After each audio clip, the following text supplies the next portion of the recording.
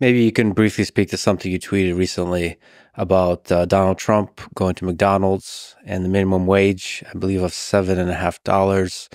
Can you just speak to that tweet?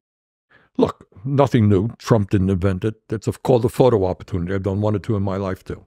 So you go to a place, he puts on an apron. Good old Donald Trump, just another McDonald's worker. Yeah. But anyhow, he was fine. He did his photo op. That's fine. Kamala Harris was in North Carolina handing out food to people who were victims of the hurricane. Fine. That's what politicians do. But some reporter asked them, they said, Mr. Trump, are you for raising the minimum wage? And that was a fair question because you got, I don't know how many, but many, many thousands of McDonald's workers and millions of other American workers right now are trying to get by on $9, $10, $11 an hour. Federal minimum wage is $7.25.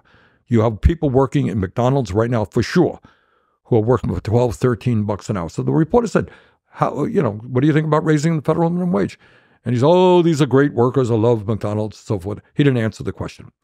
Well, I think that in the richest country in the history of the world, if you work 40 hours a week, you should not be living in poverty.